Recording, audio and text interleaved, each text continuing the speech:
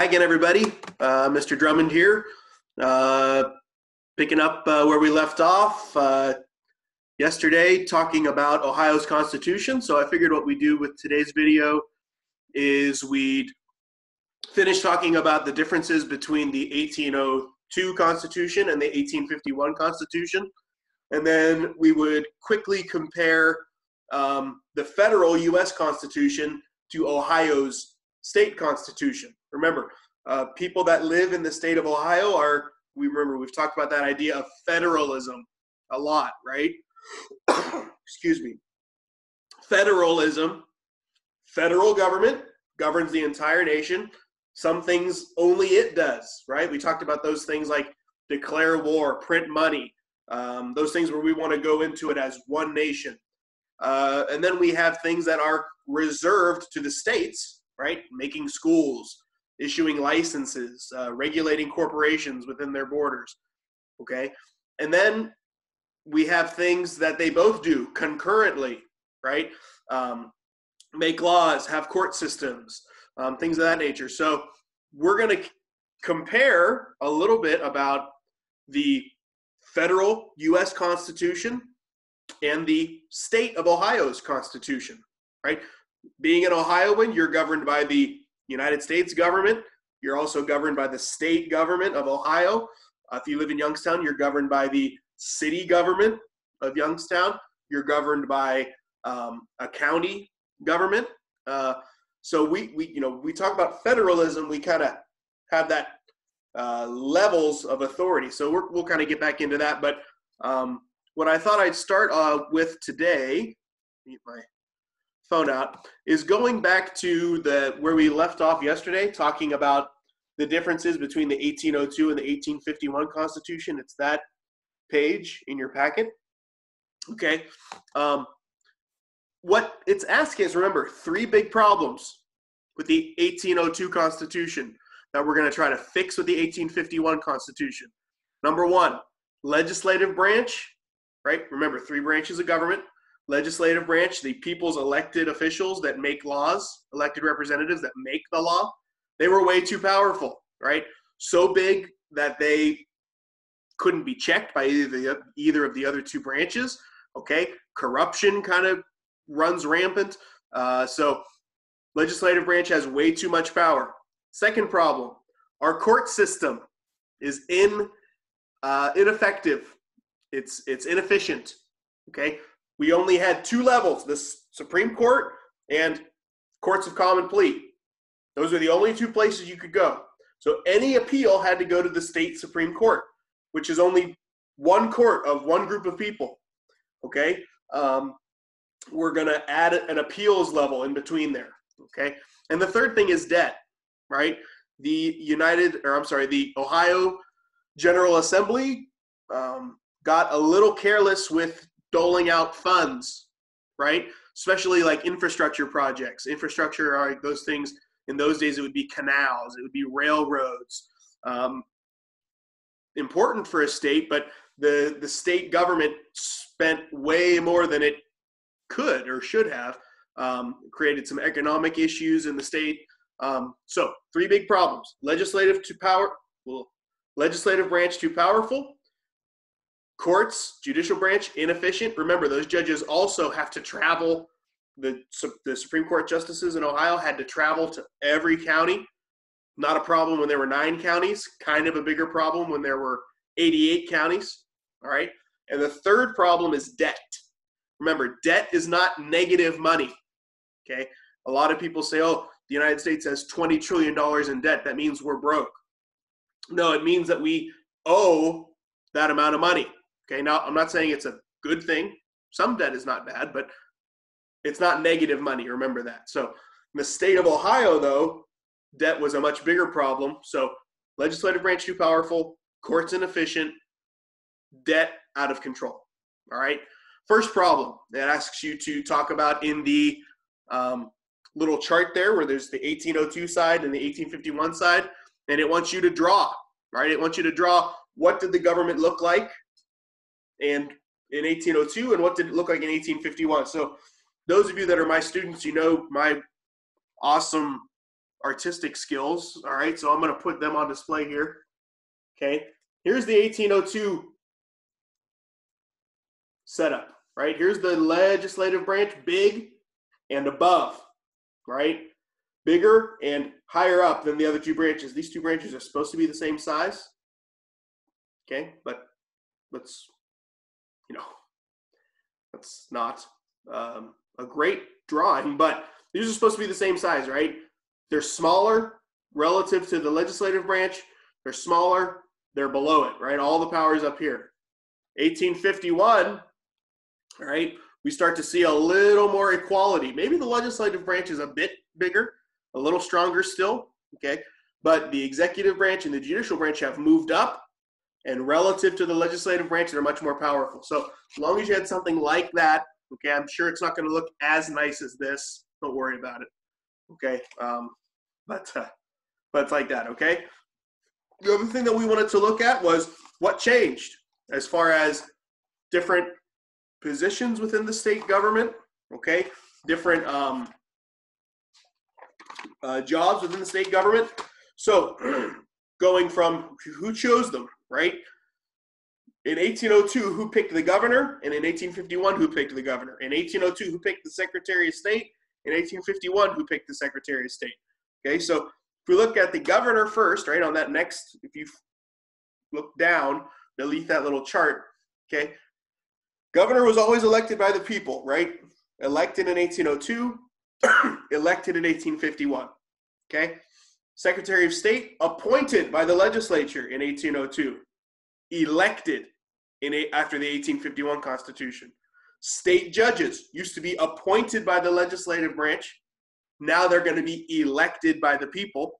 And finally, the General Assembly, right? The members of the state Senate, the State House of Representatives, always elected, even in 1802, still elected. So we're seeing two things happen here.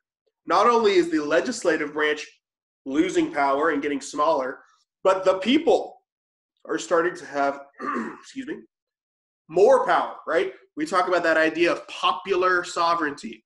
Remember the idea of the word popular means people, right? Population, someone that's popular, right, has a lot of support, people like them, okay?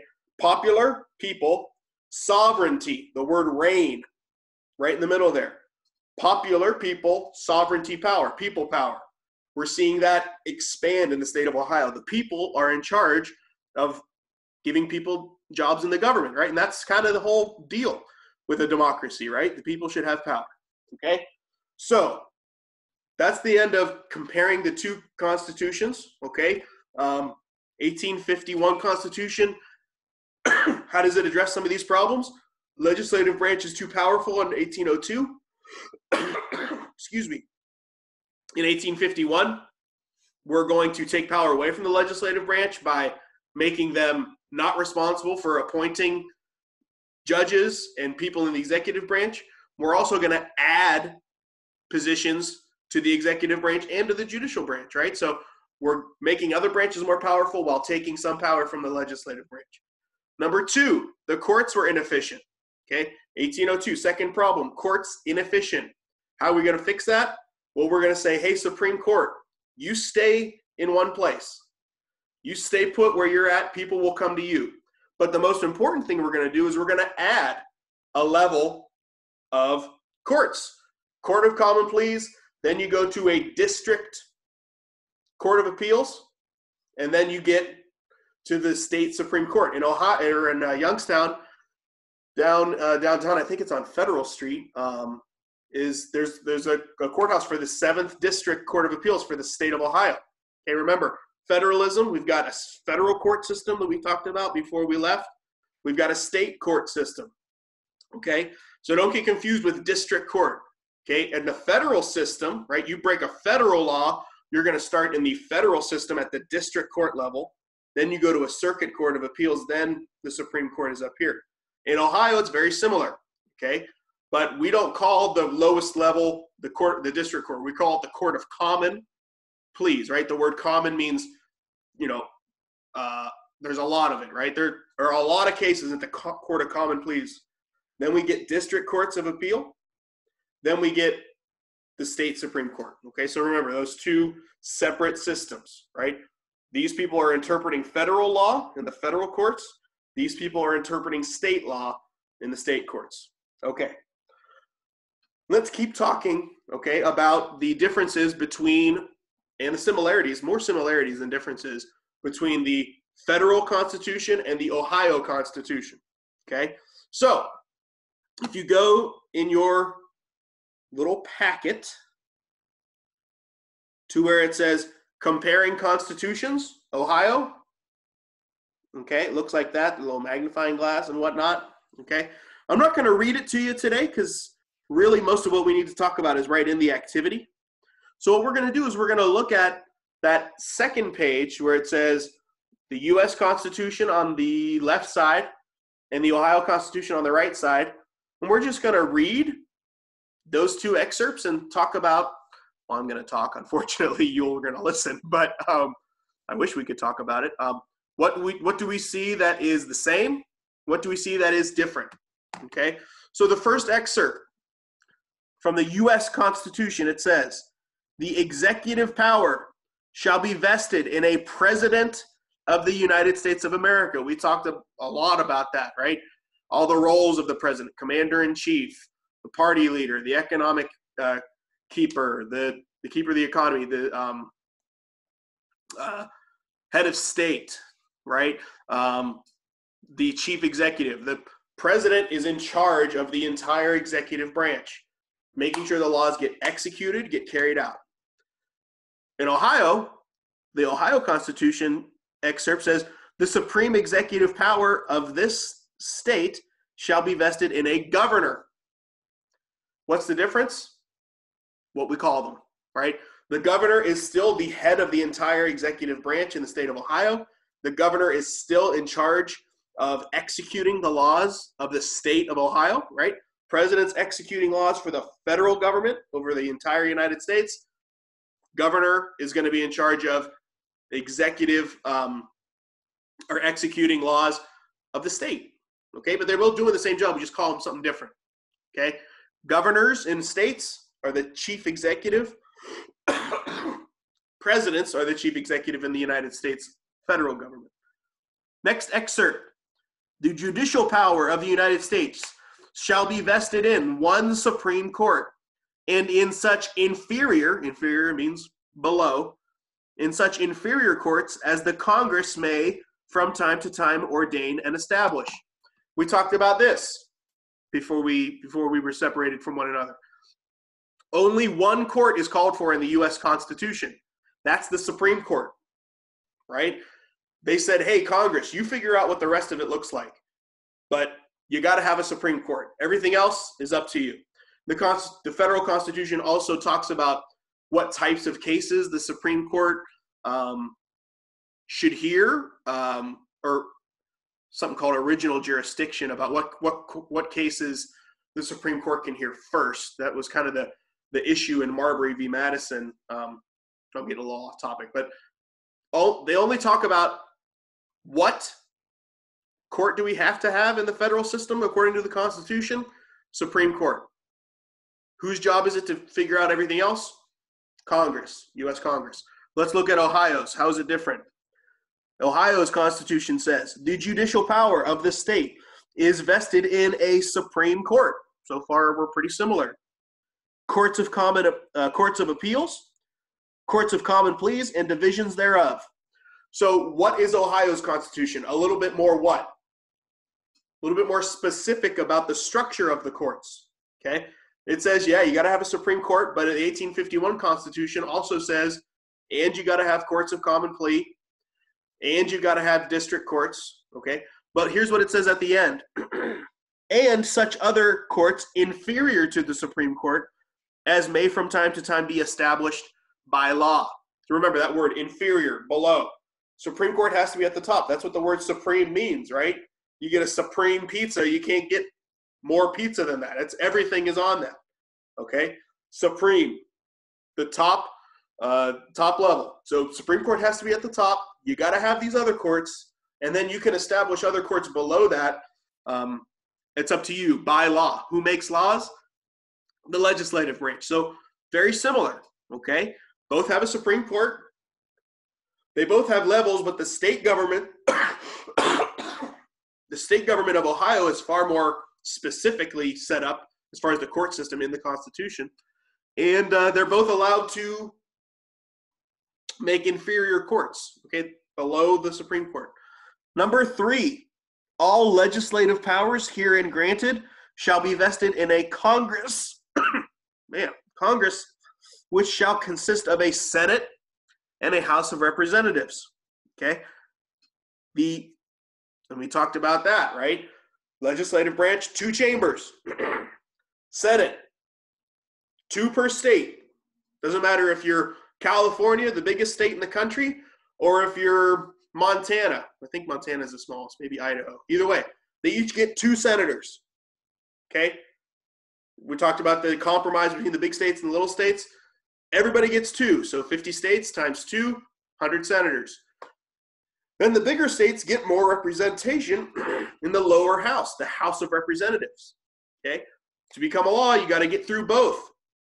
So that's how this federal government is set up. How about the state government? Okay. The legislative power of the state shall be vested in a General Assembly consisting of a Senate and a House of Representatives. What's the difference? What we call them. Congress, right? That's what we call the U.S. Senate, the U.S. House. That's called Congress. We call the General Assembly the state Senate and the House, the State House of Representatives, right? It's just a different nomenclature. Look that word up. I think I used it right. Maybe not. But this is a different name, okay? They both do the same job. Which one in the state of Ohio do you think there are more people in? The State House of Representatives. Fewer state senators, right? Which one do you think is considered the upper chamber in the state of Ohio? Just like in the U.S. government, it's the state Senate, okay? So, pretty easy there, right? Remember, the United States by 1851 was coming up on its 80th anniversary, so we'd had this government for a while. So Ohio's government is going to look at the U.S. federal government and say, that seems to be working okay. Never mind the fact that in 15 years we're going to fight a civil war.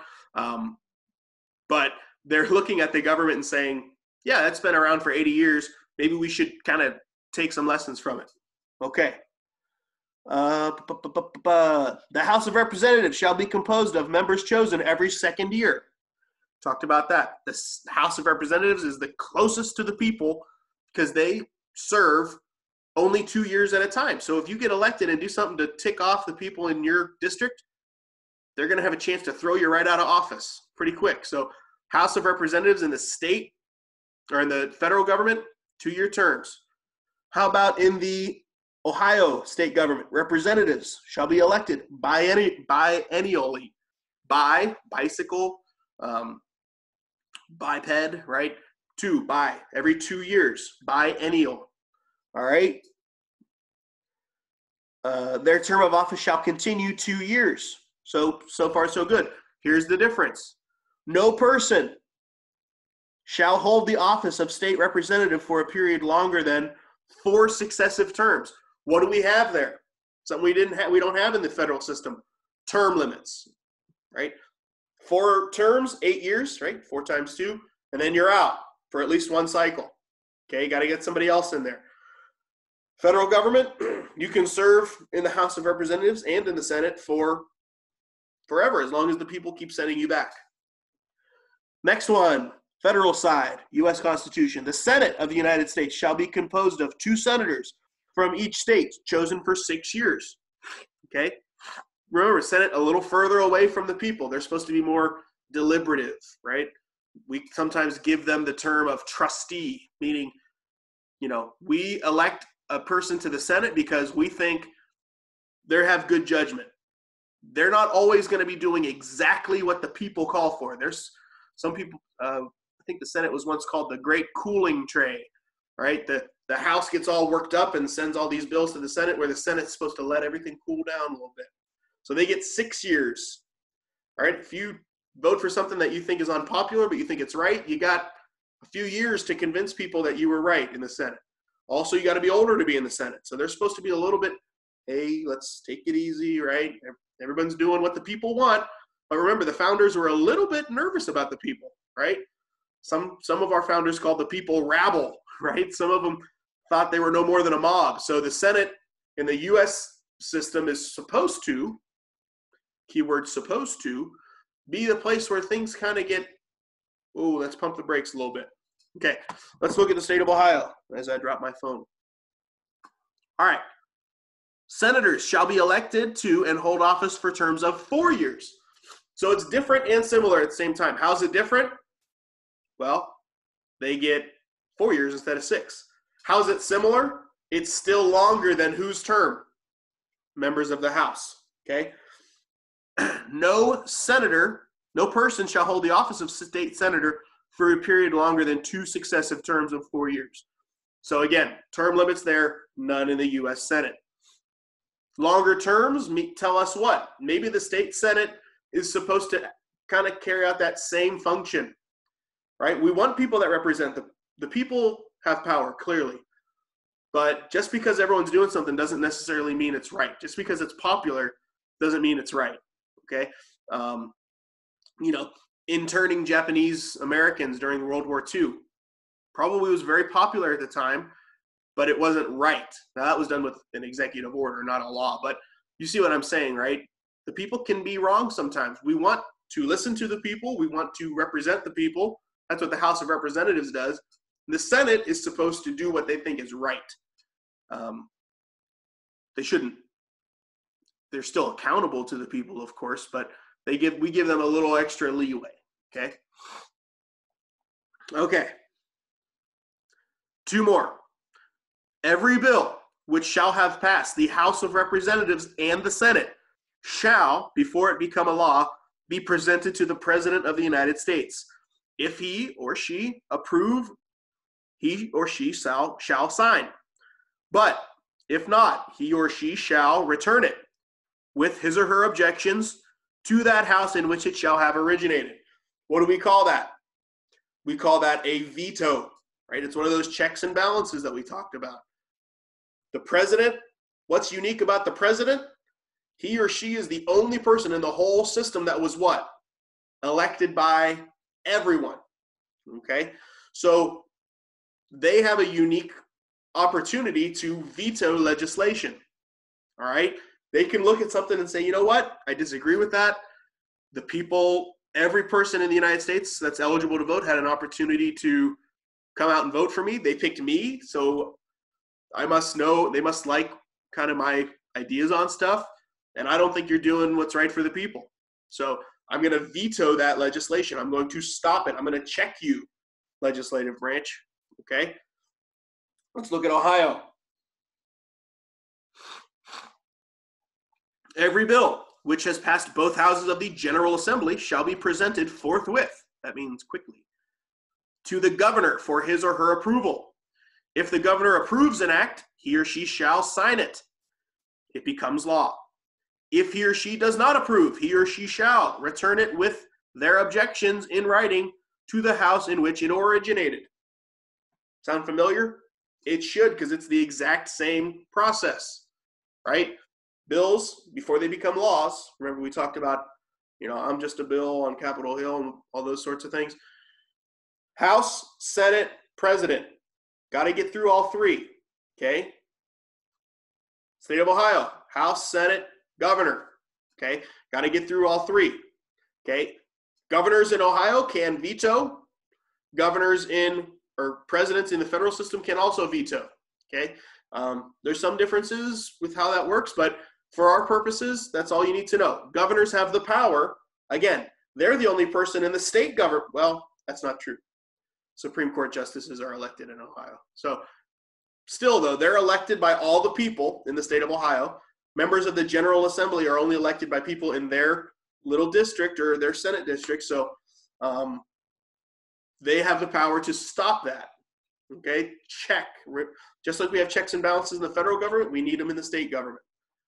Okay, last thing. If 2/3 of that house being when the president sends it back, they send it back to where it started. If 2/3 of that house where it started shall agree to pass the bill, it shall be sent, together with the objections, to the other house, by which it shall likewise be reconsidered. And if approved by 2/3 of that house, it shall become a law. Another example of checks and balances, right? Overriding a veto, the veto override, okay? You need 2/3 of the House and the Senate, okay?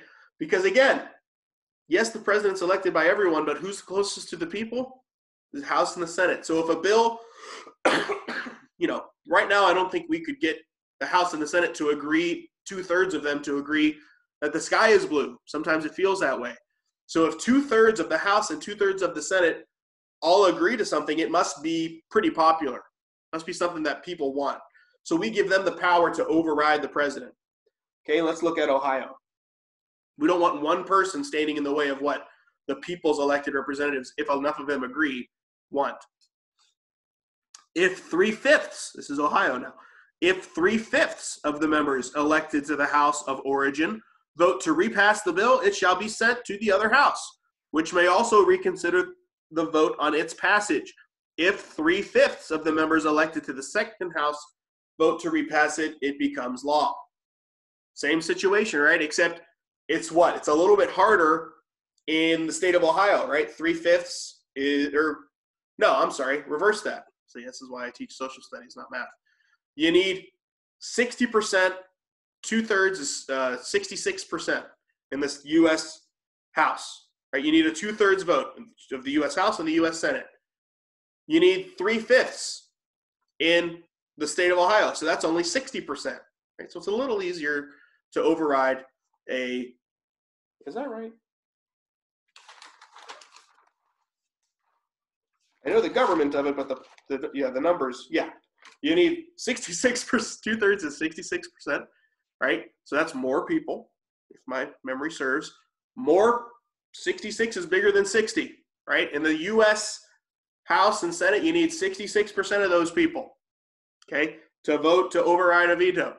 You need 3/5 in the state of Ohio, which is only 60%, right? So it's a little easier. That kind of checks out, right? The legislative branch is supposed to be the most powerful branch. Ohio used to have a crazily powerful legislative branch. So you only need to get 60% of them together. Okay, that's the hardest thing I've done in a while is fractions. Okay, so big similarities, okay? On all the big things, they are very, very similar. Couple key differences would be what we call the president, right, versus what we call the governor, what we call the head of the executive branch. Another thing that we didn't talk about as much in here, okay, did I just skip it?